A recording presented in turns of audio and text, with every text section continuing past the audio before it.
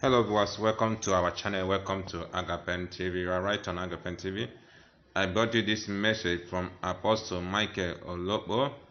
He reviewed the shocking secret of 2023 election results that will shock you. As you listen to this message and this secret, it will open your eyes to know what is happening in this country now. Thank you. And so when the principality comes, he looks for those who are prophets and he begins to show them fair ladies. Meanwhile, he would have sent the demons to corrupt the fair ladies. And the fair lady is opening her lap, opening her cleavages. She doesn't know she's a messenger. Because spirit cities are about to be built. And he knows that the prophet is vulnerable to the woman. Because the weakness of the prophet is his eyes. Just as his strength is his eyes. And that's why prophets must win the battle of immorality. Prophets must win the battle of immorality in order to bring government. You will see why a prophet can call a name and a phone number, but he has no power in that territory. In fact, himself will be a thief. Himself will be a liar, because he doesn't understand that it's a spirit city. It's a spirit city. And so they will send the demons, and the demons will enter the women and enter the men. Some of the men will spend hours in the gym. When they build their chest, they now wear singlet. I'm showing you something. The ladies who are prophetess, they will be swindled by those men because of their looks. And the men who are prophets, they will be swindled by those women because of their lap and their breast. What they don't know is that a program is going on. A program. You sent a message. You came somewhere to preach, and you connected with the sister. You gave her a word of knowledge, and you say, "See me later. I need to impart you." It's a lie. Every impartation you want to give her dear now.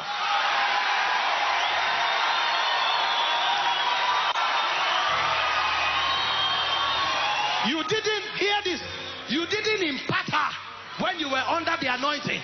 Is it when the anointing leaves from you, you want to go and impart her in the office? It's a program. Now, hear this. Even the lady in question knows that the prophet is liking her, but a demon is already manipulating her. And instead of running, she goes like a sheep, gullible. And then the same prophet is thinking he is smart, and he collects her number, sends her a message, and then arranges to meet her in a hotel. Both of them think they are smart, but they are puppets. They are part of a complex spiritual program that is being manipulated by a principality. A principality is about to win the territory. And you see, in 1 year, 40 genuine prophets fall. And because they have fallen, the quorum that they are supposed to create in the spirit, that principality will now take it and become the owner of that portion of the ecclesia. Every time those prophets minister, they no longer minister from God's frequency. They communicate the energy of that principality. And so the more those prophets preach, the more the principalities will take over. So even innocent believers who hear them will discover a prophet prophesied to them and they start fornicating. And they don't know why. Because the prophet is not speaking the counsel of God. He's emitting the energy of a seductive spirit. And so the principality will continue. He will go to the politician and show him deals where he can make money. And the politician falls to the chain of corruption and begin to steal what he should provide for the people. And you take money from Zambia. See how stupid it is. You take money from Zambia.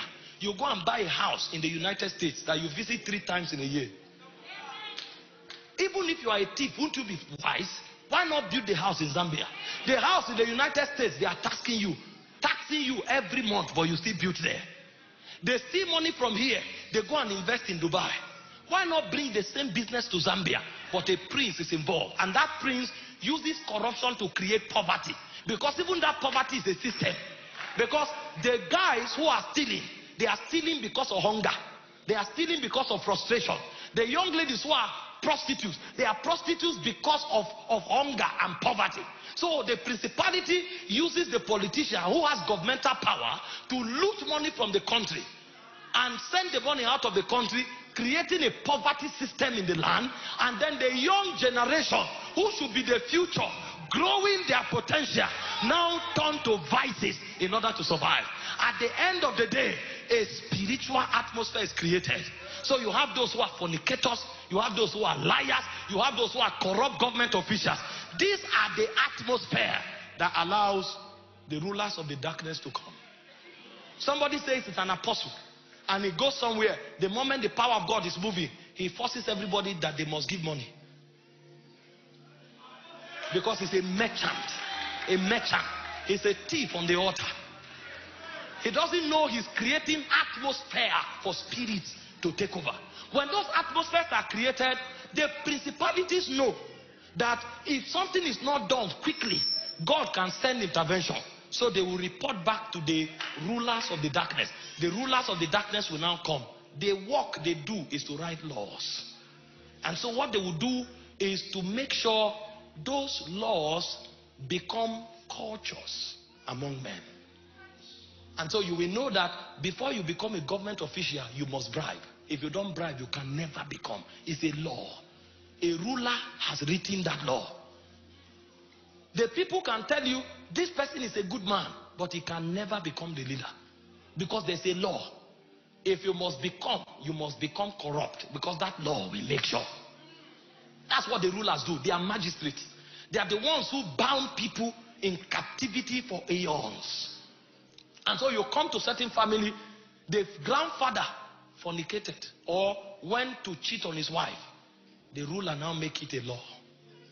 And so even the father, we have an extramarital affair. The son, we have an extramarital affair. And you see patterns begin to repeat from one generation to another. The principality created it, the ruler made it a law. Now when you continue in that law for a long time, then spiritual wickedness comes. That's where HIV appear from. Because those ones, they come to afflict people. Because you have come to the end of the ladder. So that you will meet death and destruction. And so the power we are talking about here is not just the power to prophesy. Names and phone number. It's not just the power to lay hands on the sick and they recover. Those things are good. But we are talking about power that have the ability to reset a civilization. So that when 3 of you rise, Zambia can be reprogrammed. Because something will come out of you. This kind of power is a deep order of power. You must travel to the spirit to possess it yourself. Recently, in my country, we just had an election. And for the first time, a righteous man rose. A righteous man. Every time he speaks, he says, go and check my record. And they traced him. There was not one case of bribe. He never took money from anybody. When he left government, he paid everybody, contractors, workers alike. Everybody paid. They never found anything against him. The whole nation rose as though a revolution was about to begin. But you see, magistrates had written laws that before you become a ruler, you must be corrupt. And he refused to be corrupt. When they saw that the power of God was stirring the hearts of the young people and something was about to begin, the report we got from the observers was that the rigging this time was not by thugs. It was systemic. Even INEC was guilty. INEC. And this is not what Nigerians said. This is what observers said. That INEC did not follow their own regulation. So they had to use one way or the other. Corruption must come in. And when the INEC chairman was doing what was wrong and they asked him, he said go to court. Because he knows that the court is compromised. Because this is a law. It will take a kind of power to break it. Miracle service don't affect this one. This one, they are guardians in the spirit who are watching over it. The kind of power we are talking about is the power that brings about national emancipation. This is the kind of power that men like Moses had. It's not just about healing blind eyes. That one man can enter Egypt and say to Pharaoh, let my people go. And one man can bring down a civilization. That kind of power is no longer in the body of Christ. One man. Egypt was the strongest civilization in the world. God didn't send an army. he sent one man. And the man didn't come with battalions. He came with a staff. A staff.